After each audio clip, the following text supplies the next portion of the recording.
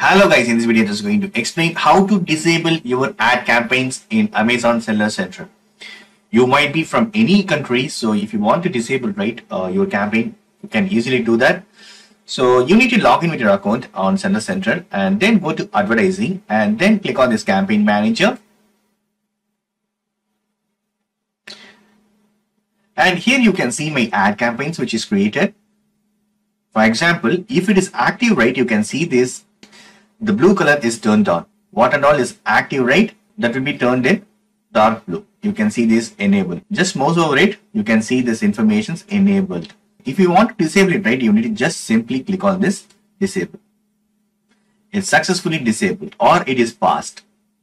Because we have created ad campaign, we have active end date, so that's why it is passed. If the active date is crossed, the end date is crossed, automatically you can see the campaign is ended. Here is another example. Already the campaign is ended and you can see the status as ended. And if you want to any of this campaign, again, you can simply turn it on. And if you want to change the end date also, you can change it. These campaigns already I have disabled it. Also, you might be wondering why the money is deducting from your Amazon account.